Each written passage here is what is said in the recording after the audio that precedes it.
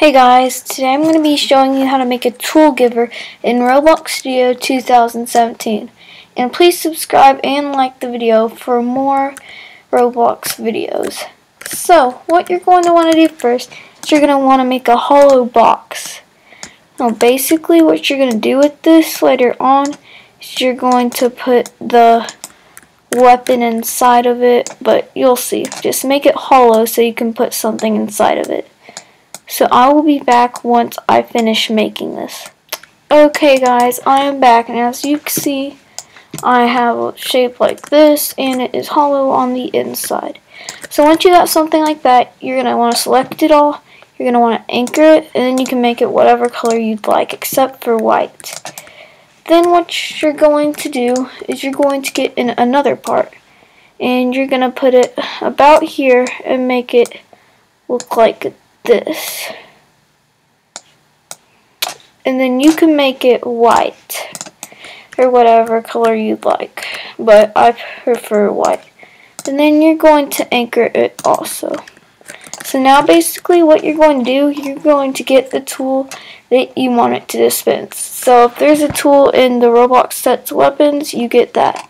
But if you can go to models and find a tool, as long as it has the tool icon, then it will work. So I'm going to use the sword for this example. I'm going to put it in my game, and what you're going to do, you're going to put it inside the box you just made. You don't want it to be visible to any of your players. So yeah, just put it in like that. And that's why you have to make the box big, so you can make it big enough. And once you got that, you're going to get your tool and you are going to set it inside this part. So we're going to drag it down, put it into this part, and now what we're going to do, go into the tool and insert a script. What you're going to do with that script, you're going to copy what I have in the description.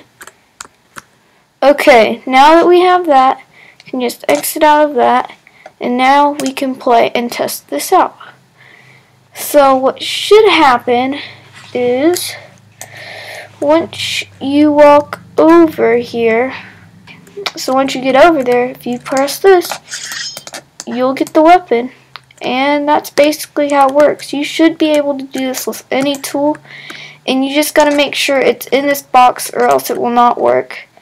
Because if you try to put it out down here in any way that will destroy it, then it won't work. So just put it inside of there and that should work. So that's basically how you do it. So comment what you'd like to see next, and until next time, bye!